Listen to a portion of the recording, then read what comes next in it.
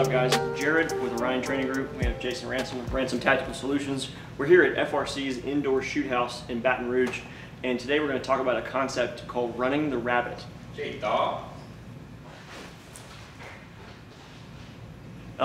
And what that really is presenting a moving target through a corner-fed room. We're going to show you another method called pushing the threat, and there's a little bit of a debate in the community between people on what's more efficient, what's pros and cons, what's better. We'll show you a little bit of both. So first, let's talk about pushing the threat and what that would look like. We're going to say that the camera's perspective, where Mitchell is our threat. So this is what we would call a deep corner. If Jason, can you conduct somewhat of a pan from out there? The door is limiting. Jason gets pretty much to the point where he's ready to launch, and he can't see probably, this maybe 30, 40 degrees here, which is where the camera's occupying, so it's perfect. If he was going to enter pushing the threat, go ahead and demo that, Jay. He's walking in toward the threat and hitting his scanning point, okay? Now, you stay there, Jay. What is the second guy? Remember, we talked about the responsibilities of the second man. That second guy is having to come in around him, hit his corner here, and then if you were the threat, I have to earn my shot. Remember, we talked about in other videos, I can't shoot from here. I have to be a meter off his muzzle. So let's do it together now that we've broken it down. We'll talk about the time it takes to get somebody backing up our first gun into this deep corner.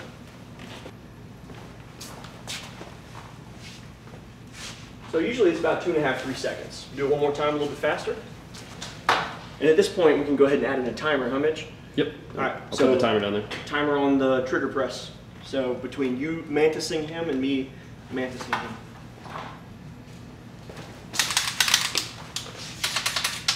Yeah, that was good. 2.5. Right. Okay, so now we're going to break it down. No timer yet. Running the rabbit. Now, what was Jason's route? His feet carried him toward you while shooting at you as the camera, right? Now Jason's going to run the rabbit. Again, this is the only thing we haven't seen is this little 35, 40 degrees here. So Jason's going to go ahead and run the rabbit. Look at his route, but look at his muzzle orientation. You going to hit it, Jay? Route is here. Muzzle orientation was still to the only thing we hadn't seen. So now watch it with a second person. No timer, just nice and easy.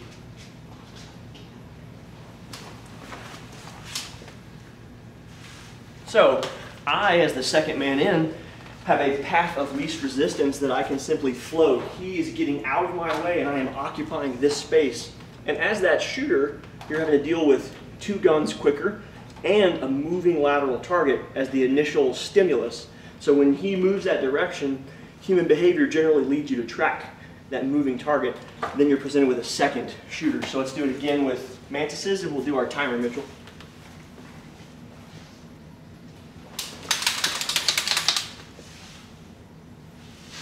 One more time.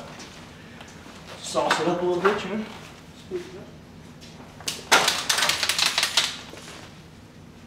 So much faster. A lot faster, right? And you'll see it with the timer. So what are the pros and cons? When Jason is moving in that lateral position, can you occupy just kind of like, Bigfoot step for me?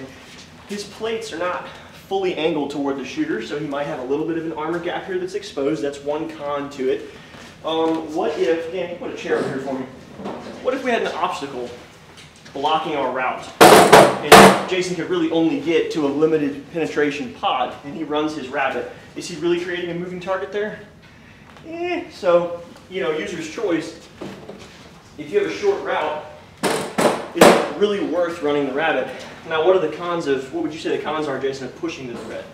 Well, I'm occupying this space and time, which we'll see is about 2 seconds, 2.5 seconds before you're able to scan that area, because there's only one place for your muzzle to go, and that's this direction, before you collapse that sector and wind up on the bad guy who's occupying this space. So that becomes now a one-on-one gunfight for about 2.5 seconds. So that means I'm in the room by myself dealing with whatever unknown threat or known threat that's over here, while my number 2 man has to possibly run through bullets to get around me and then collapse that sector of fire. So yeah, and let's break that down step by step. So Jay, let's do push the threat. I want you to take one step into the room at a time. So he's taking one step in, take one more step and stop right there. Now I'm nut to butt, right? We want to be that distance equals time. One more step, Jay. And he starts getting engaged. We're right in line. Those 2, 3 steps into the room. Now let's do run the rabbit. one step at a time. See, stepping in, stepping in, stepping in, and now we're 3 steps into the room, and we've created distance, and there's not really a way to shoot both of us at the same time, because remember, that got seen from the outside. So when you combine running the rabbit with a good pie or a pan technique or an exterior analysis of the room, and you're dealing with just that 35–40% of the room that's left, it's really, really effective. Anything you would add on that? No, not really. What about you, Mitch? I'm good. Yeah, so if you want to try that, see it in person, actually get the reps on it, come to a class. YouTube is great for just kind of getting a taste of things, but you've got to do it for real with somebody watching and kind of helping you along. So we don't gatekeep this stuff. Obviously, it's on YouTube. So check out OrionTrainingGroup.com. Unrestricted open enrollment for American citizens. We'd love to see you there.